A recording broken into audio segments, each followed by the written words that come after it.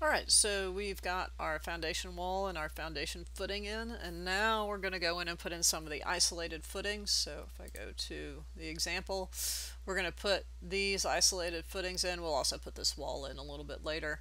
But the isolated footings around the edge are what we're going to put in, and I'll let you finish off with these guys in the middle. But we'll do these guys.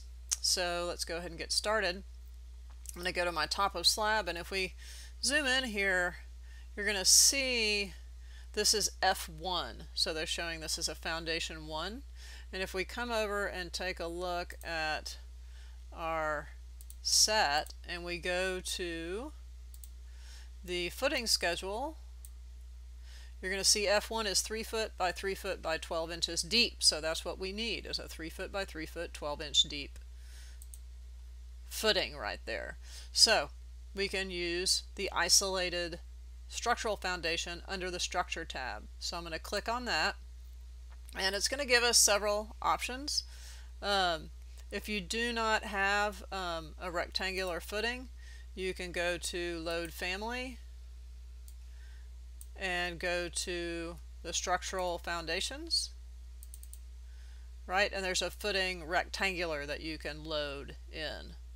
Okay.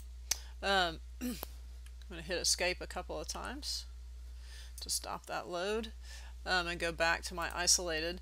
So basically what we want is we want a 36 by 36 by 12. So I'm going to go to edit type here.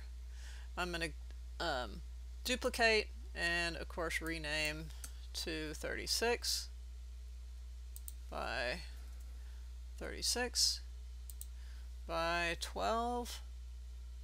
And we'll get rid of that too. Click OK, and then I'm just going to update my size to match the name and click OK.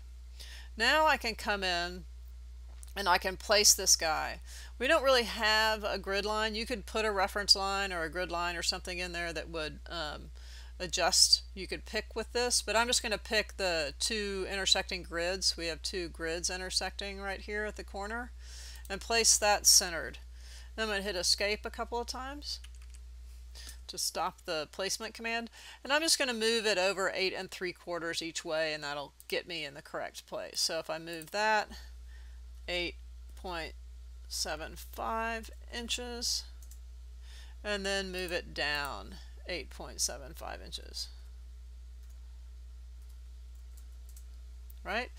Okay, so now I've got that guy. Now what I want to do is I want to come in and just copy these guys over, right? And you can do the addition however you want to do it, or you can just sort of come in and pick this guy, and I'll copy him over 3 foot 6.25, and then I can move that 12 foot 5 3/4. Depends on how fast you are with your math. Right, and now that's in the right place. Now I can just copy this guy down, right, 3 foot 1.25, and then move it